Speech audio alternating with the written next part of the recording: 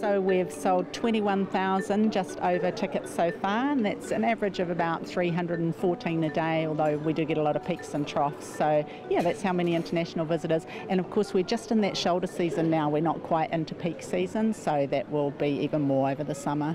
When people come to the museum, they're met at the door and asked where they're visiting from. If they say they're visiting from somewhere in New Zealand, it's free to go in. If they say they're visiting from another country, then it's a $35 entrance fee for those over the age of 16. We're seeing a lot more interactions with people when they come in the door, because now we need to have that individual conversation with each person who comes in, and I think that's a real positive for our domestic as well as our international audience.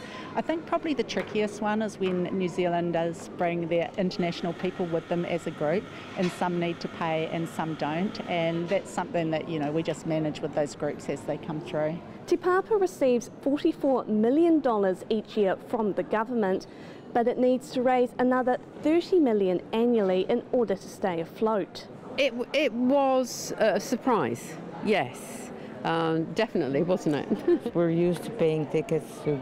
Yeah. So in Canada you pay... Yes. Yes. So it's a different way of operating, isn't it? So I saw that it was free for people who lived here, and I think that's very valid, and us coming in as foreigners, I think it's fair that we pay a fee to see everything. So we're from Perth, and I actually thought that was a pretty good idea in general, because it's good to, you know, have the locals learn more about their history through a museum.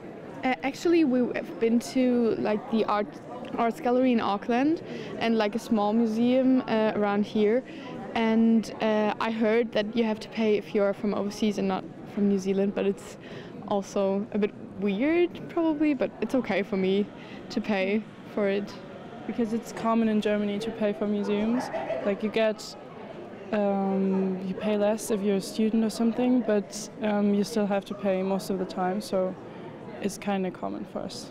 So in our own country, I actually live in Washington, D.C., our capital in the U.S., and all the national museums there are free. So I would not expect to pay for the museum, although this is a wonderful museum.